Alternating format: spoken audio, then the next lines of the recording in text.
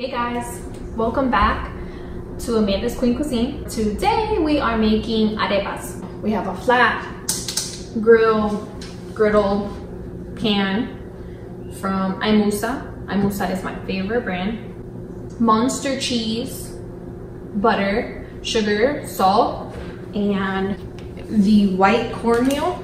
So it's gonna take a little while because I'm gonna do the whole bag. I have already cut my cheese. So we just took a slice of Munster cheese and we cut it in half.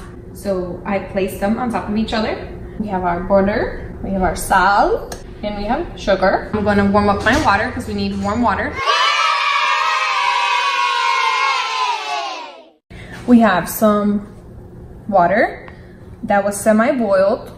We have our cornmeal. We melted our butter. So we put the gloves on because the cornmeal is so fine. And it gets all over the place in your nails and all that good stuff. So first we're gonna add some warm water. We're gonna add a little salt. And we're gonna add some of our sugar and some of our butter. And with our hands, we're going to mix it all in.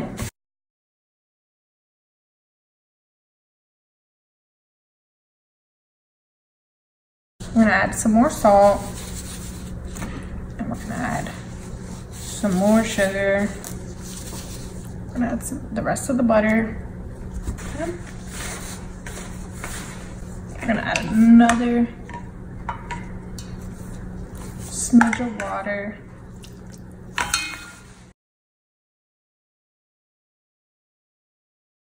Okay, so I have added some of the warm water to my mixture. The rest of the water is still warming.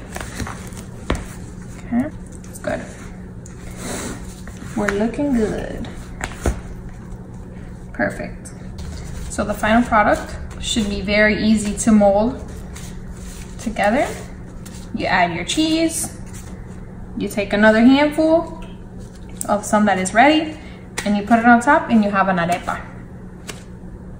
Okay?